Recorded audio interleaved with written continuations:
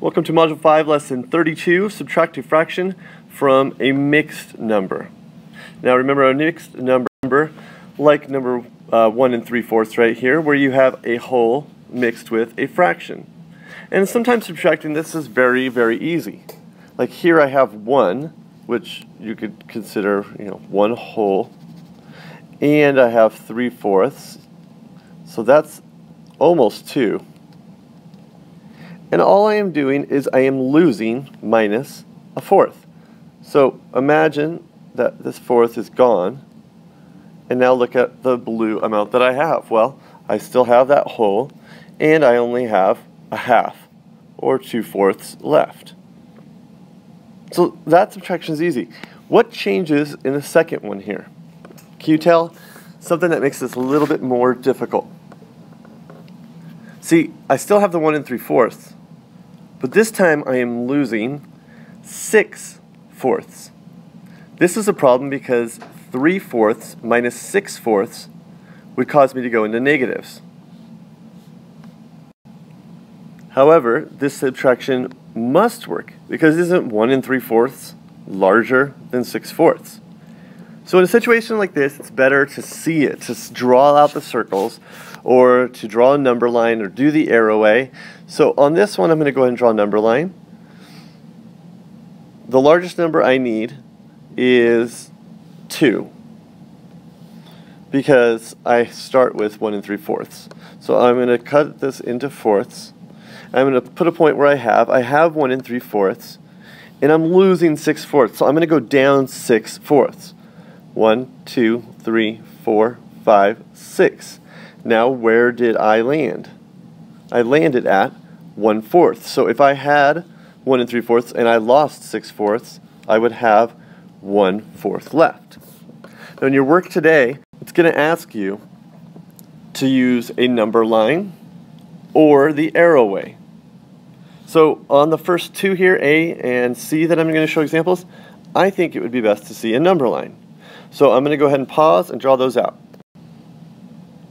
Now for both of these, it works to do 5, 6, and 7 on the part I want to focus on, because I'm starting at 6 3/4, which is a little bit more than 6, and then I'm losing some.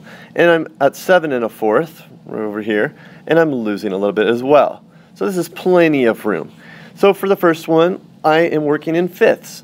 So I'm going to cut my sections into fifths. And on the second one, whoops, didn't want to do that. On the second one, I'm cutting them into fourths. So fourths. All right. Now I'm going to work this out the same way. I'm going to label where I start. On the left is the number I have. I'm starting with 6 3/5. So find 6 3/5. 1, 2, 3. And I'm losing 1/5, so I'm going to go back 1. Now, what spot am I at right now? This one's pretty simple, right? I am at 6 2/5. And you can see that I'm at 6 1/2. All right, and the next one, starting at 7 1/4. And this time, I am losing 3/4, minus 3/4. So we'll trace that out. 1, 2, 3. Now where is the spot that I am at? I am at 6 1/2.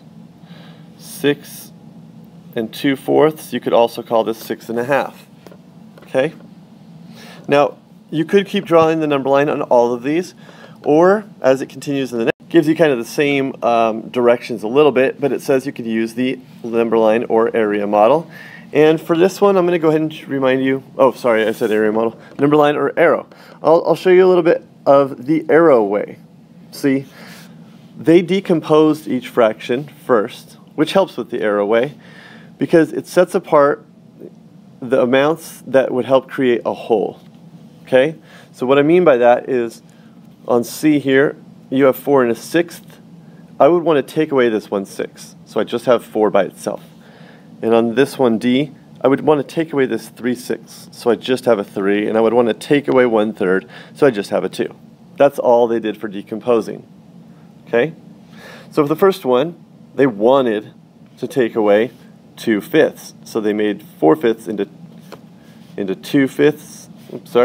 Into 2/5 and 2/5. Now they did that so that you could see that if you just had a 2 and you lost 2/5 out of it, or the 2 and 2/5, and you lost 2. Let me start over. You have 2 and 2/5 right here. So that's what you start with. So I'm going to add that in there, squeezing it in red so you can see 2 and 2/5. Now you're losing 4/5, but it's easier to do it in a couple parts. So first let's take away 2/5. 2 and 2/5, take away 2/5. That leaves you with your nice whole 2. But if you lose 2 more fifths, you're going below 2, which brings you to 1, right? And if you took 2/5 away, how many more remaining fifths would be left out of that whole? 3 more fifths would be remaining. So your answer is 1 and 3/5. All right, now let's see if I can do a better job explaining it on B. All right, I want to lose this 1/3. So I'm going to decompose this 2/3 into a third and a third. So I could look at it like this. Instead of 2/3, it's a third and a third. I'm going to lose both of them. So I could start with my 2 and a third. I'm going to lose a third, and I'm going to end up with 2. Now I have to lose another 1/3, which puts me below 2.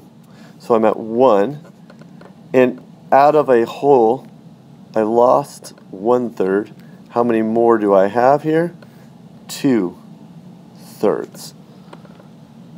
Okay, let's try it. Let's practice it more. Okay, the next one I want to lose a 1/6. So I'm going to decompose 4/6 into a 1/6 and 3 more 1/6. Got to still have 4/6 total. So I just changed 4/6. Now I could look at it as 4 and a 1/6. I lost a 1/6. Now I have 4. And now I'm going to lose 3 more 1/6. And if I lose 3 more 1/6, I'm going below 4, down to 3. And there's 3/6 left over out of that whole that I lost. Okay? I'm going to leave D for you to do on your own, and then I'm going to show you more examples at the end of your worksheet. Now here they're not really using the area model. They want you just to decompose the total to subtract the fractions. Now this last technique is pretty cool. They've done A as an example for you, so I'll let you kind of study that on your own, and I'll start you off with C. So it has 7 and an 1/8, and you're losing some 1/8, right? So 7 and an 1/8, that could be looked at as 6 and an 1/8. What did I do? I pulled out a 1. So it could be 6 and an 1/8 and a 1. Now the 1 and the 3/8 have a difference of 5/8. Okay, you follow me? If you have a whole, a 1, and you lose 3/8, then you'll have 5/8. So another way to look at this problem is really just the 6 and an 1/8 and the 5/8 difference between the two, which is a total of 6 and 6/8. Now are you saying, huh? What? What did you just do? Let's try it again. B, 5 and 2/5. That could be thought of as 4 and 2/5 and a 1, right? I took out 1. Now the 1, I'm saving it. I moved it out so I could take the 3/5 from it. So the whole minus 3/5 leaves you with 2/5, right? So this problem could be thought of as 4 and 2/5 and 2 more fifths, which is a total of 4 and 4/5. Okay? Let's try one last one. D. 3 and 3/9 could be thought of as a 2 and 3/9 and also another whole. Now that whole, I pulled it out so I could use it to subtract the 4/9. So a whole minus 4/9 is 5/9.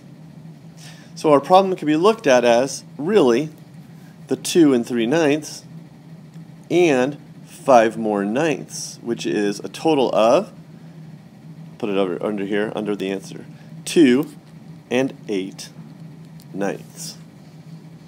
Alright? Now this is just a strategy because it's easier to subtract 1 from something.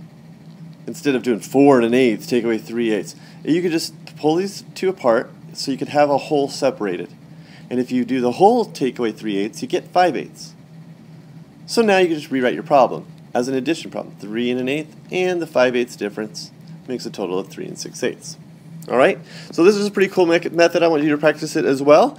And just continue learning and practicing ways to subtract fractions. If you need more help, see me, and I'll be glad to. Thanks.